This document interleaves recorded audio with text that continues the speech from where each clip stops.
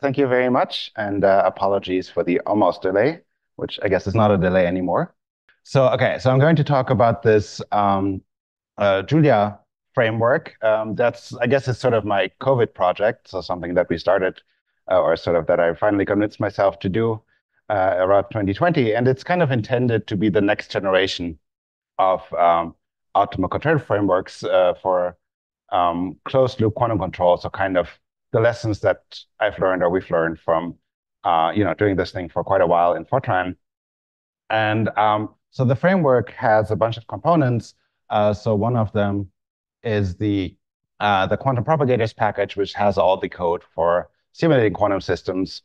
Most importantly, the things for piecewise constant controls that we've used for a while, like Chebyshev propagators. But it also ties into the ODE solvers in the Julia ecosystem, which are quite exceptional in terms of what is available there. And then there's the high-level package is basically the quantum control package itself, and then there is sub-packages. I'm trying to get like a pointer because my pointer doesn't really show up. Okay, so the quantum control package is kind of the high-level package, and then there are sub-packages for the individual sort of methods like Koch's method and Grape. That's kind of the setup. So why Julia? So again, this is coming from Fortran and sort of combined with Python in the past. And sort of one of the main motivations is to have flexibility. So you want to use a different new system, like something unusual, maybe also new methods, machine learning, these types of things. So you want to be able to try things out very quickly with sort of not being tied down, but what you already have by existing code.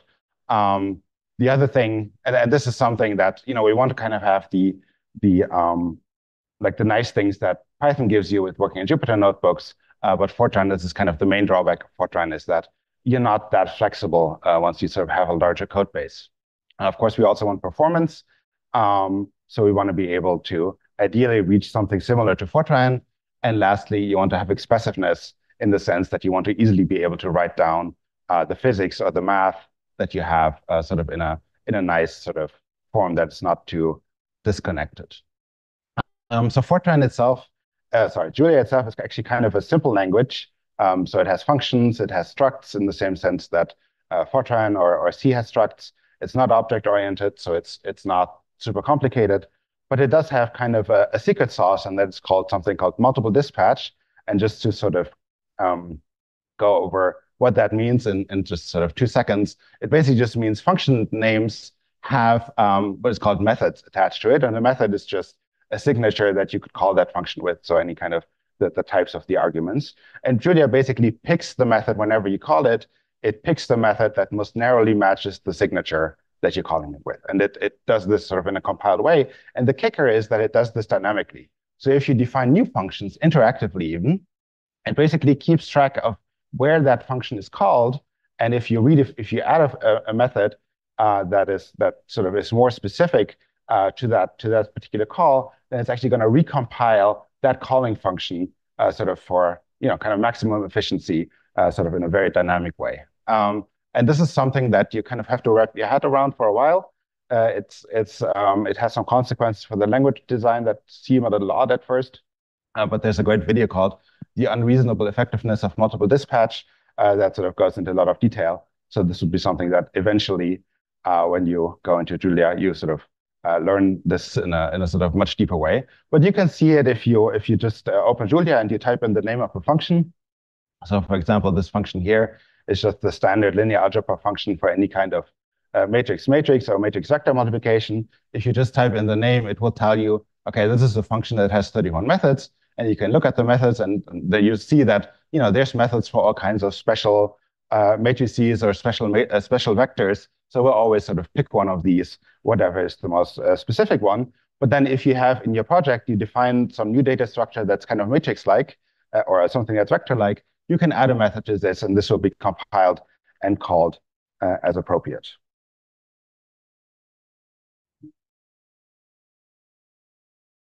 Okay, so what does that give you? So first of all, from a high level, you're now able to define sort of very high-level interfaces, and I'm just going to go through some of the concepts of the interfaces that I use in this quantum control library. category. And well, sort of something that's sort of fairly fundamental. Whenever you do optimal control, and this is something I want to sort of stress because this is often kind of overlooked or neglected.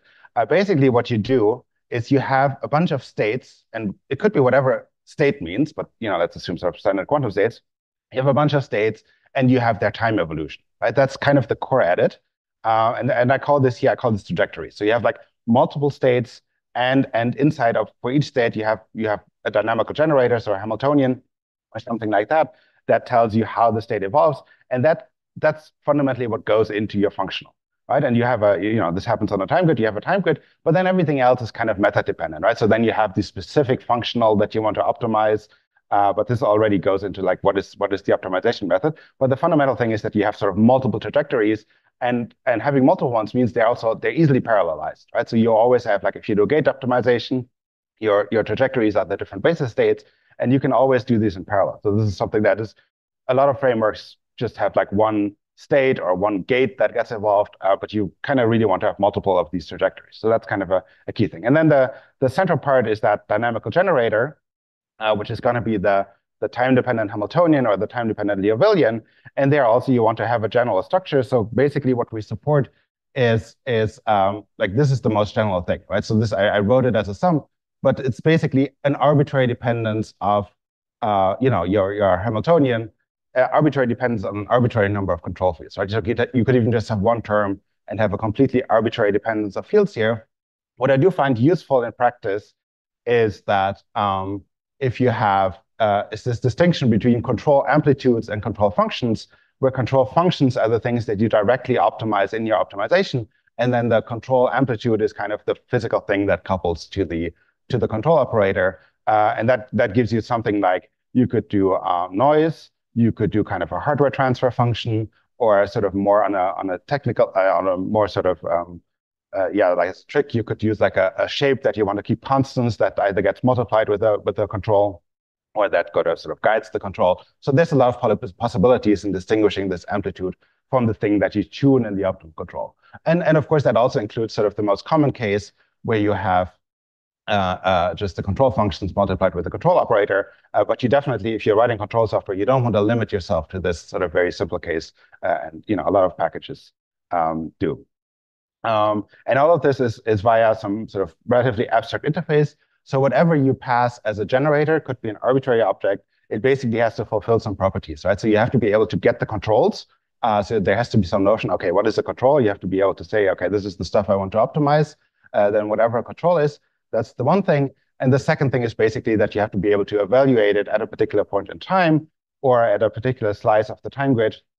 You have to say, okay, this is the time-dependent Hamiltonian. Now I want to get an operator that's basically the time-independent object. And again, that has an abstract interface, but it's basically just, you have to be able to multiply it to a state. Right? So that's sort of the kind of abstract interface.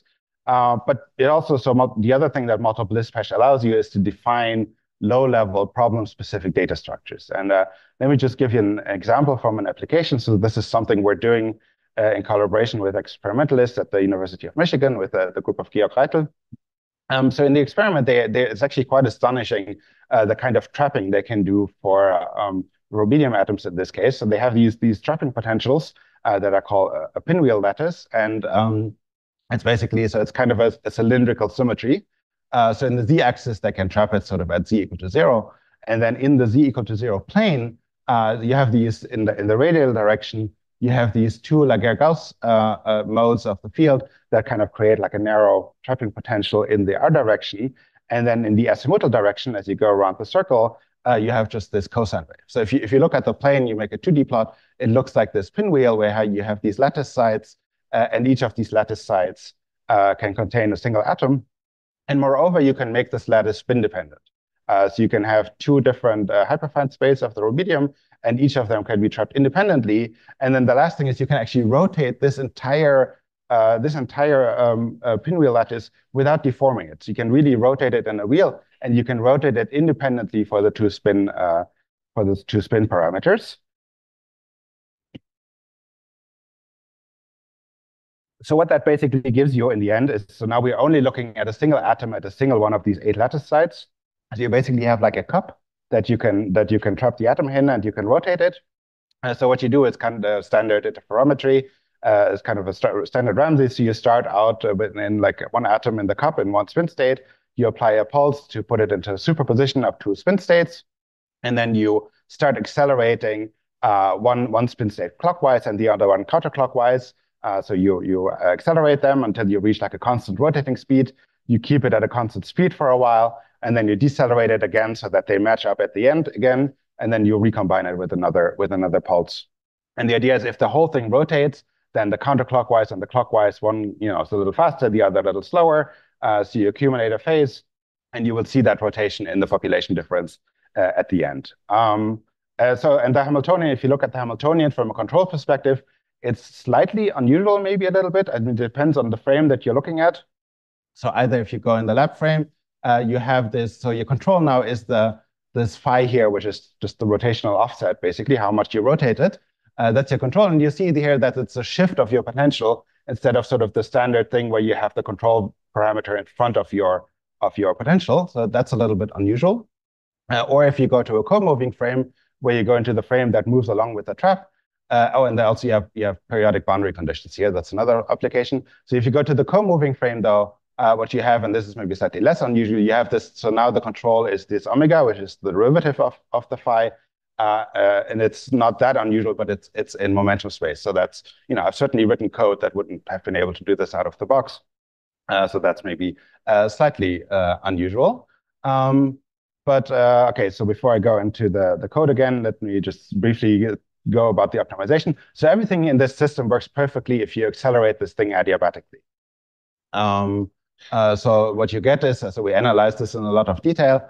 So adiabatically works. What happens if you're non-adiabatic? So if you accelerate it too fast, well, basically what happens is you accelerate your trap and your atom just stays behind, right? So it doesn't move because you're moving too fast. It's just sort of inertia. So what happens then after you accelerate, your atom is basically displaced. So then you start rotating at a constant speed, and then the atom is just going to start oscillating at that trap frequency, right? And this is exactly those oscillations we see here. There's some breathing going on here. You can see, okay, the atom doesn't move. That's exactly what's going on. And then, of course, at the end, because it's oscillating, it's not going to line up again, right? When you close the interferometer, which means you get a reduction in your contrast. So now we do optimal control. You start from your guess pulse, which is sort of the adiabatic ramp, or what you would think should be adiabatic, so kind of the natural ramp. And you do something that is kind of similar to other kind of transport problems that we've done. So the solution is not terribly surprising. Is you kick it at the beginning, and you catch it again at the end. Right? So you give it like a really strong kick at the beginning, and then you kick from the other side at the end. And this way you sort of accelerate it faster. And if you look at the dynamics, you can see here, okay, so you kick it, but actually the momentum in the lab frame is sort of, goes smoothly exactly in the way that it's kind of a shortcut to adiabaticity via optimal control, sort of, the thing we like to do. So you can see it behaves nicely, and more importantly, it doesn't oscillate anymore. So you're exactly in the right frame during the rotation, and the contrast gets restored to full contrast. So this is very nice. Okay, so let me look at the code again. So this is what I wrote in my project when I did this. So it's not terribly strange if you've ever done something with spatial grids, right? So you define a time-dependent Hamiltonian that has a momentum space component, and the only difference maybe that it can be time-dependent now. You have the coordinate space component, and you have the FFT transformation to go between them. So this you define an operator that matches that. That is just the time-independent version of that. It has the same structure. And then, like I was giving the example before of this multiplication function, so then you define a new method that is just the standard thing that you do with spatial grids, is you apply your operator in coordinate space, then you do an FFT, you apply your operator in momentum space, and then you do the back FFT, and this is how you do the application of the Hamiltonian, right? But the point of this is that this is not part of the library, right? So this is just something I wrote for that particular project, sort of alongside my notebook. And that's really sort of the idea that this quantum control package is not a modeling framework. So not in the sense, so there's other packages in Julia, even like this quantum optics package, which is kind of equivalent to the QTIP in Python. So this has like physics things, right? So this has like coordinate space, momentum space. It has like Fock spaces and spin spaces. and all of these things that are physics. And you could use all of these as operators, but they're not part of the library. So it's kind of bring your own Hamiltonian kind of idea. And that gives you a lot of flexibility because you don't have to bake these structures into your code. Okay, so the other thing that sort of the other aspect of flexibility is that you also want to tie into modern techniques. And I'm mentioning here automatic differentiation, and I'm going to go into that, but also like GPU computing or machine learning, all of these sort of new things that look new and exciting, but are kind of difficult, especially in something like Fortran. Automatic differentiation is a little bit tricky to do there. Okay, so let me talk about this automatic differentiation. So it's an idea that really was really tried out in detail in like a series of papers, mostly coming out of Chicago. And the idea is that you use your numerics framework, and a lot of you are familiar with this. You just do the propagation sort of numerically.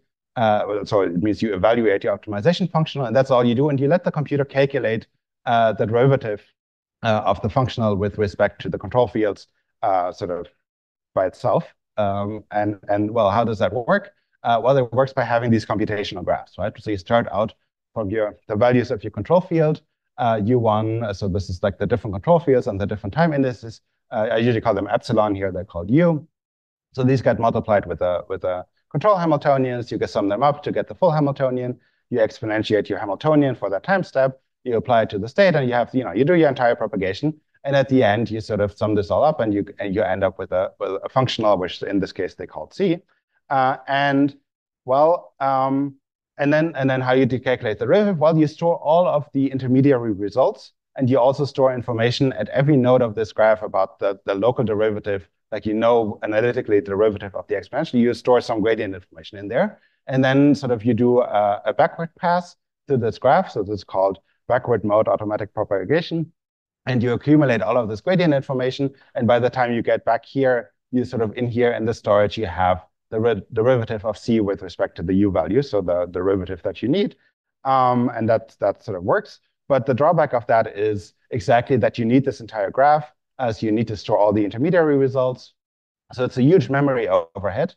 It's also a CPU overhead because in general, you're not allowed to do things like in-place operations. So this is generally not supported. So usually when you want to be efficient, you use something like BLAST, which is linear algebra. Everything sort of overwrites memory all the time. So here you always have to make copies. So it really slows things down.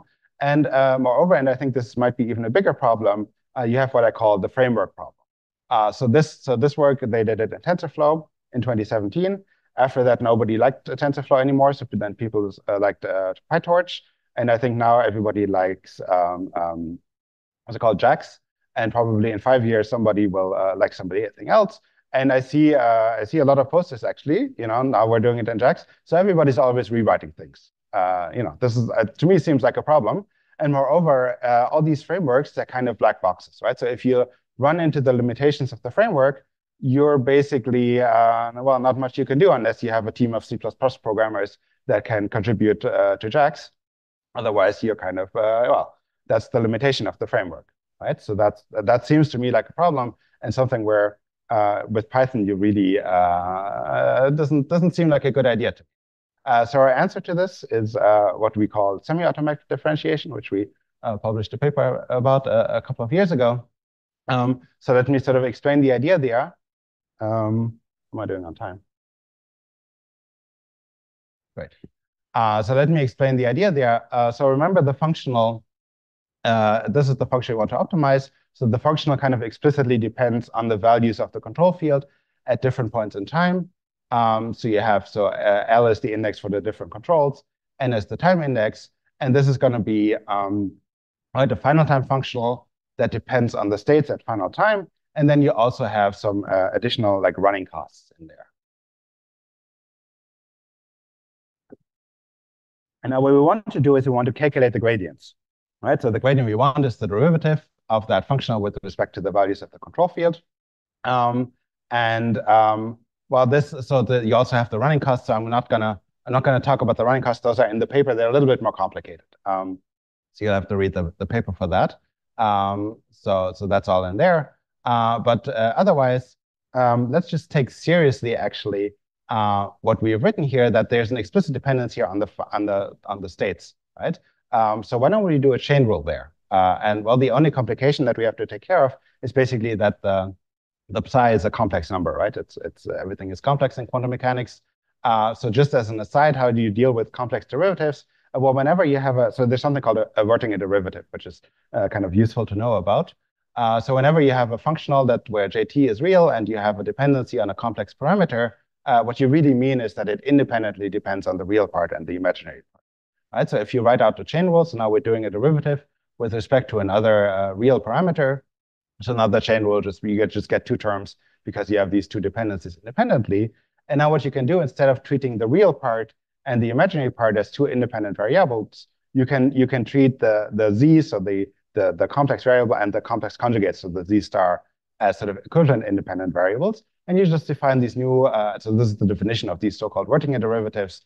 You sort of define the definitions like that. And then the chain rule becomes sort of the same thing, but now you have z and z star instead of real part and imaginary. And because it's pretty easy to show that the derivative of jt with respect to z star is just the derivative of jt with respect to z and then start, and this is because the jt is its real value, so this is the only way that it kind of works. You can immediately rewrite this to be 2 times the real part of this thing, and then you can basically forget about complex numbers, right? So then you only have the z here, and you can forget that it's a complex number. So that same trick applies here. So we're going to write out the derivative in the same way as a chain rule. The only thing we get is the 2 times the real part. And I guess the other thing we have to take into account is that psi is a vector instead of a scalar. So you have to look at matrix calculus, but it's not very difficult. It's just when you have a derivative of a scalar with respect to a column vector, which is what a ket is, you get a row vector, right? And row vectors in quantum mechanics are bras. So why don't we just rename this as a bra, and I'm going to call it chi. So I could just give it a name, a different state, and the chi is going to be defined. So now I flip it again from bra to ket. So if we define the ket for the bra as the derivative of the functional with respect to the co-state, and again, that's the semantics of the Wertinger derivative. So this is the same as saying like z star. It's pretty straightforward. Well, and then the next thing I can do is I can pull this derivative out. So now I have a derivative of this chi state with the psi state. And that is something, if you've ever done grape, then this looks very familiar because it's exactly the gradient that grape calculates, except that in grape, this chi is always the target state. So it's always the gradient of the overlap of the target state with the propagated state. So the only difference to grape is that now we have a boundary condition that this chi sort of gives you a new boundary condition that you have before. That's the only difference to grape. And then otherwise, you do the standard grape scheme. So you write out the time evolution of that state into time evolution operators for each time slice. So this is just the time evolution operators. There's the one that you're interested in that you're doing the derivative of. So that's you pull the derivative in here. And then the only other thing that you do is you group it. So the left part here becomes the backward propagation, including this local derivative there. And the other thing becomes the forward propagation. And the only thing we have to worry about still is how do you calculate that? And I think by that's fairly well known at this point.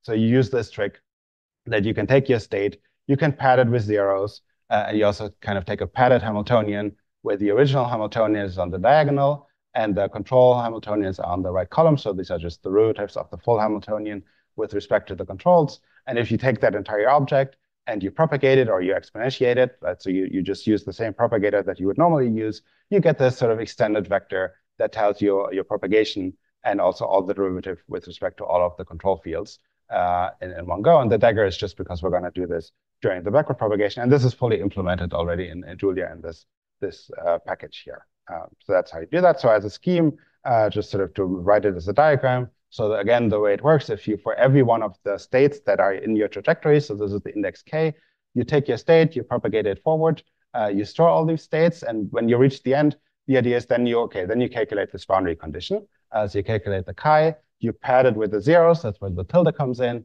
and then you do the backward propagation of this padded state with that enlarged Hamiltonian, and that gives you the gradients sort of for all these taus, where the tau is this overlap that we introduced before. So that gives you contributions to the gradient, and then you just average that over the different trajectories, and you take the two real parts still from that chain rule, and that gives you the full gradient, right? So that's kind of the whole thing. So the only thing that changes to standard grape is you have to, normally in grape, it doesn't matter if you do the backward or the forward propagation first. Now you have to do the forward propagation first because you need the forward propagation to calculate this boundary condition. Yeah, so it's still a semi-automatic differentiation. So there's still a part of it that is automatic. Well, the part that's automatic is you calculate this with automatic differentiation. So that's the only thing now that's evaluated inside the AD framework now. Well, you can even simplify that further. So if you have something that's a functional of a gate, so then the U is, if it's a 2-qubit gate, it's just 60 numbers of a 4x4 matrix. Or if you have something that is depends on overlaps, which standard functionals all do, then maybe it's just 4 complex numbers that go into this. So it's a really simple computational graph, right? It's just like a small calculation of like a few numbers. So you can easily do that in an AD framework without running into any kind of restrictions. So that's kind of the part. And I'm not going to go into Koch's method before, but when I showed that, for those of you who know Koch's method, when I showed you that the definition of the backward propagation of the boundary condition, it's exactly the same boundary condition that Koch's have. So this brings Koch and Grape even closer, but this will be, I will go sort of into more detail during the tutorial, so we will skip this for now. Okay, so what does that give you now? Okay, so you still get the benefit of automatic differentiation that you can optimize any functional. For example, you can optimize entanglement measures, which are sort of inherently non-analytical.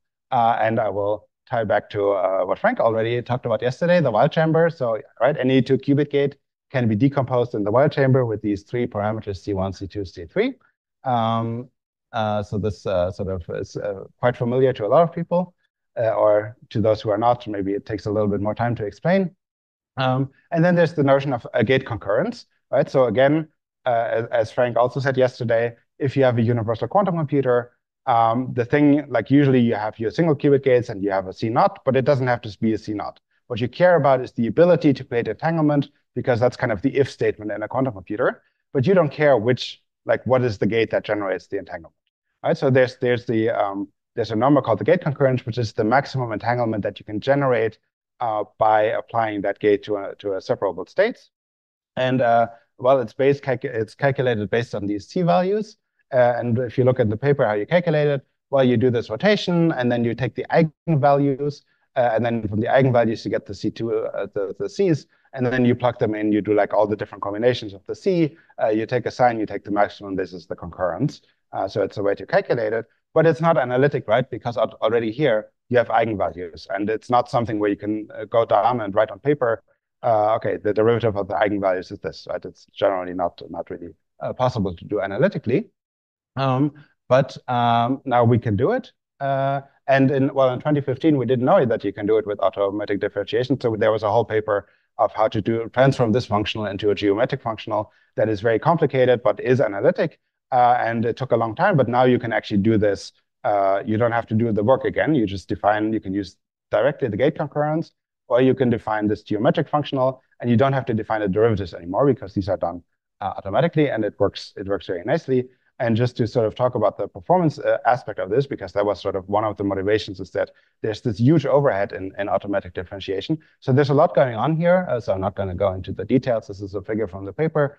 But basically what we're comparing here is the semi-automatic differentiation compared to what we call full AD, which is when you do the entire propagation in your AD framework. So everything happens in AD, and you can do that either with an ODE solver or with like a special not in place version of Chebyshev or something like that. But we basically show in these graphs, so it really blows it out of the water, basically, in terms of both the runtime and in terms of the memory usage. And in fact, if you compare it to a direct optimization that is just a simple analytic square modulus gate, it has exactly the same performance. So basically, the AD overhead is negligible because it's completely swamped by the overhead of doing the propagation. So you can do arbitrary functionals basically at no additional cost compared to analytical functions. But it's not just necessarily non-analytical functionals. It might also be sort of complicated functionals. So let me give you another example from one of the applications. So this is something we're doing in collaboration with Berkeley, is this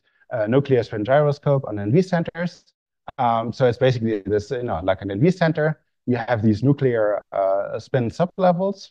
And again, it's kind of a standard Ramsey type interferometer with these involving these 3 levels. So you start in the ground state, you pump it up into this excited 0 state, Then you apply a pulse to put it into a superposition of these two sublevels. You wait for a certain period of time, and then you recombine it again. And in this case, what you get, depending on the wait time, you get a population difference depending on this double quantum frequency here. That's the separation between the +1 and the -1 state that's induced by this magnetic field. Well, this, if you just do it sort of the right way, it works perfectly. So you get a signal depending on the wait time. That's like a perfect cosine that depends on that. That is exactly that frequency that you want to measure here, this double quantum frequency. But not all the atoms in the sample, or all the, I should say, the vacancy centers see the same field strength. So, right? So if some of them see, let's say, only 90% of the field strength, then you sort of get this noise on top of it. And these are these F1 and F2, these single quantum frequencies that get introduced here. So they show up here, and they show up as a sort of noise on top of the signal. And the more, the more sort of deviation you have from the optimal field strength, the more you see these. So this really goes up. And of course, you also lose contrast. So this sort of completely degrades your signal. So you can do optimal control. And well, there's maybe an interesting idea to think about. Something you could do now is you could say, okay, so what I want is like a perfect cosine here. So why don't I sample my system for different values of tau for the flight time and for different values of mu? And I define as my target. So I want the spectrum to look like this blue spectrum, which is the ideal spectrum of the cosine. So you just define a functional where you say, okay, let's take the Fourier transform of my sort of multiple samples of the system and compare it to the Fourier transform of sort of the plane cosine. And this now becomes the optimization function. And that's not non-analytic, but because you know how an FFT look. But it would take you like a few days at least to sort of implement the gradient of this manually. And now you can just try this out very simply. And in fact, if you do it, it kind of works. So of course, it works in the ideal case. And I did it for mu equal to 1 and mu equal to 0.8. So just sort of two samples. And if you go to 0.9, you go to 0.8, you still get the perfect spectrum. If you go outside of the region that you optimized in, then of course you still get a degradation. So then these frequencies show up again if you go to 0.5. But even then you still have, it's a much smoother, nicer signal. So it really works. And so the last thing, just a general comment about performance in Julia. So this was like one of the motivations that you want to have relatively good performance. And so the baseline here is what we've done before in Fortran. Right? So this is just as a benchmark, this is our standard workhorse for piecewise constant closed system dynamics. It's the Chebyshev propagator, where you evaluate your time evolution operator into Chebyshev polynomials. And well, this is the runtime depending on like what precision you want to reach in seconds for doing that in Fortran. And in Fortran, it kind of matters which compiler you use. So if you use iFort on an Intel CPU, then people at Intel have really optimized this at sort of an assembly language. And you can actually, it's surprising, you can get like a factor of 2 in this case for running with iFort. Well, how does Julia compare? So Julia just do it out of the box. And well, it let's say it matches, it even looks a little bit better. So that's already quite impressive. But then in Julia, you also have these, you also have the multiple dispatch, which means you can just do things like GPU computing, right? So you can, all I do is I say, okay, let's take, instead of using vectors, load a package GPU vectors, and you change everything, search and replace vector to GPU vector, and it will compile in the background to now send everything to the GPU, and everything runs on the GPU. I've never done GPU programming before, so it took me about 15 minutes. And you run it for a large system on a GPU, and you get a factor of, looks like 2 about. So there it is, right? So it's basically the magic of this multiple dispatch approach. So this is for dense matrices. You can also do it for sparse matrices. So for sparse matrices, in Fortran, we coded this ourselves. So it's kind of like a CSR kind of storage for sparse matrices. Of course, I didn't optimize this because I don't write things in assembly language. So I don't have the abilities of the iFort people. So that's why the performance is kind of the same between gFortran and iFort. But in Julia has sparse matrices, and there somebody did optimize it. And you can see there's a considerable factor of at least 2 of performance increase, but just by using the standard built-in sparse matrices. Another thing you could do is, okay, this is for large Hilbert spaces. Small Hilbert spaces, like dimension 10. Same picture, you get Julia basically out of the box, gives you exactly the same performance as Fortran with iFort. But then again, multiple dispatch. So there is a package in Julia which I don't know what it does. It's called static arrays. It basically, it's for small vectors, and it guarantees that all vectors are stack allocated, and also the compiler knows the size of the vector. So it can take this into account in the optimization. And there also you get a factor of, I don't know, 1.5, something like this. So it's faster. So this is was quite a surprise. We thought maybe Julia would be almost done. Julia would be sort of within a factor of 2 of Fortran, but it actually beats it. It matches it sort of in the out-of-the-box case, and it beats it if you use sort of specialized things. Okay, so let me give a brief outlook of what we want to do. Next, with the framework, I think the main thing is sort of parameterized pulses, where you don't have sort of completely arbitrary pulse shape, but you have sort of experimental constraints that you want to vary. So this can be very useful. You get rid of the piecewise constant error, but you also have local traps and controllability issues. So the idea here is really that you go back and forth very easily between grape and Kotov and sort of parameterized pulses. So already now you can go back and forth between Kotov and grape. So this is just another thing to add. Sort of the gradient, we already have in this package here, we already have the gradient-free versions of these. We also want to do the gradient versions of this. It's the same trick that we used before with this padded matrix. I'm going to sort of skip over that. Yeah, so that's sort of in progress. There's also other things, semi-classical optimization, specifically for these interferometric systems. They're pretty semi-classical, so you might want to sort of combine that, a pre-optimization and a classical optimizer, and then sort of post-optimize with quantum reinforcement learning. There's somebody who contacted me who wants to contribute to reinforcement learning, and that would be definitely something that would be very interesting to compare, or whatever else. It's kind of an invitation also to anybody who might find this interesting to sort of get involved in the development of this thing. And of course, I didn't mention this at the beginning. This is the package that will be used in the tutorial on tomorrow afternoon. So you will get sort of some hands-on experience with this. So that's sort of also kind of a preview, and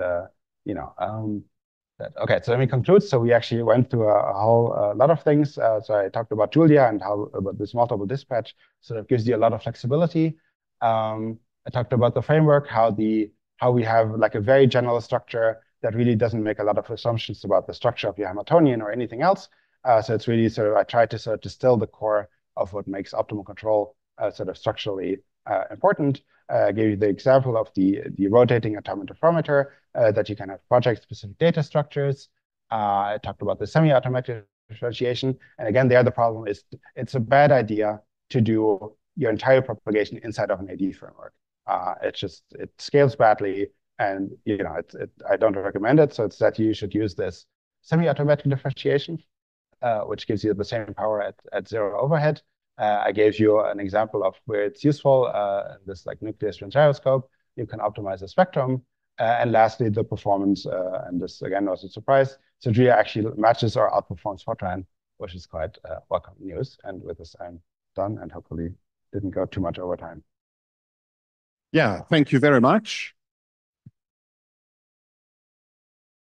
for this comprehensive overview. I'm pretty sure there's a bunch of questions. So maybe you first. Yeah, thanks for the nice talk and also for being here in time. So now that you have all these nice automatic differentiation, I wonder why you are staying with these first order methods like Kotov and Grape. Why not use higher order methods like he built it? Why don't you use quasi methods? So first of all, when I mean Grape, so you get the gradient, then you use the gradient whatever way you want. So when I say Grape, I always mean you feed that gradient information into usually LBFGS. So that already is so it's always, so that kind of quasi second order is already built in. So that's assumed. Now there is a paper by Ilya about doing second order that I just haven't gotten around to really. What? Yeah. So to construct the Hessian, I don't know if it's, I mean, usually my pulses are on the order of several thousand points for these things. Like a 5,000 by 5,000 Hessian matrix, which you have, so it's kind of big. So I'm still a little bit worried that, I don't know, but I have to look into that at some point. There's an open issue that I have to look into it. I haven't gotten around to it. Otherwise, I mean, there's not really that much, right? I mean, there's some new methods that I also want to try out, but we're kind of like Grape and Kotov are still kind of the Like for kind of general unconstrained optimization of arbitrary pulse shapes, it's kind of what we have, unless somebody wants to convince me today that there's other things. But yeah, that's pretty much it. But yeah, I mean, we could, like, there's no, and the idea of this framework is like, it should support anything. Like it's very extensible and very sort of structured in a way that you can contribute arbitrary new methods. So yeah, we'd be happy to try these things. But practically speaking, I mean, I'm pretty happy usually with Koch and Grape when it comes to these kinds of optimization, except for that the parameterization can be nice if you want to not get general pulses, but you want to get specific pulses that are very simple. Then you might want to do parameterization, but otherwise, I don't know.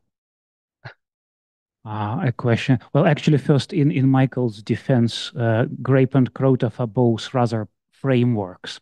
They support second higher order optimizers under the bonnet. And the reason AutoDiff is useless in those contexts is ridiculously slow compared to analytical derivatives, which we can implement. But I have a question, more pragmatic, of course, impressive mathematics and software engineering. Of course, the other code with the same syntax that has GPU support, multiple dispatch, AutoDiff is MATLAB. And I very much sympathize with your statement that you need to rewrite it for the new framework every now and then. Well, stuff I had written for MATLAB in 1998 still works. So a practical question is a tiny license cost actually worth having to rewrite your framework every few years? Why not MATLAB?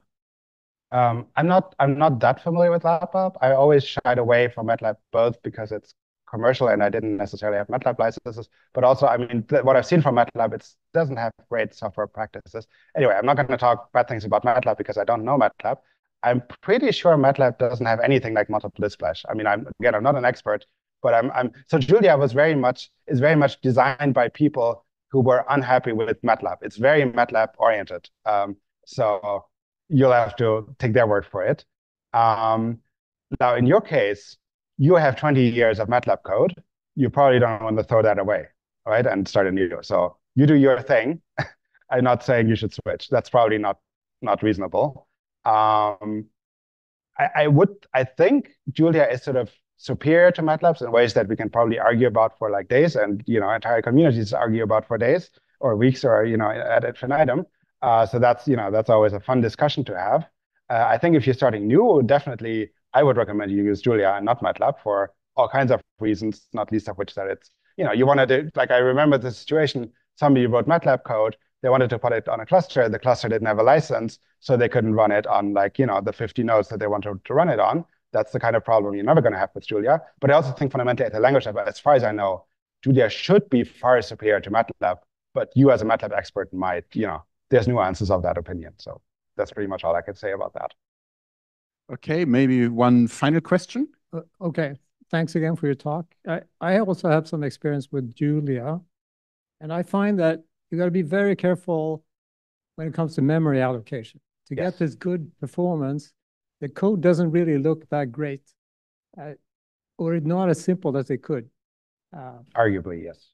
That is true, yes. So one of I think the biggest thing I worry about with Julia is that it has automatic memory management, meaning garbage collection, which I'm not a fan of. It is true, you kind of have to apply the lessons of Fortran, pre-allocate everything, and reuse memory as much as possible. It's also true that if you don't do that, it can be a little bit tricky to get the performance, or it's like, I agree with that. That's maybe a drawback. There's a learning curve, right? It's not like this is like the magic language that makes everything super easy. It's probably a little bit harder to learn than Fortran for like a student. Not a lot harder, it's still pretty simple. But yes, you still have to learn software engineering, right? It's not like, there's no free lunch in the sense that everything is just so simple and works out of the box and you get, Fortran level performance just sort of by putting like a first semester student on it. And yes, I mean, what can I say? It's true, yes, you have to worry about, you should avoid allocations in your code. It's important for performance. And in fact, in this framework, everything is sort of in place and, you can, it's designed to do that sort of based on the lessons from Fortran. It's similar lessons to Fortran, right? Fortran, same thing, you want to pre-allocate for performance.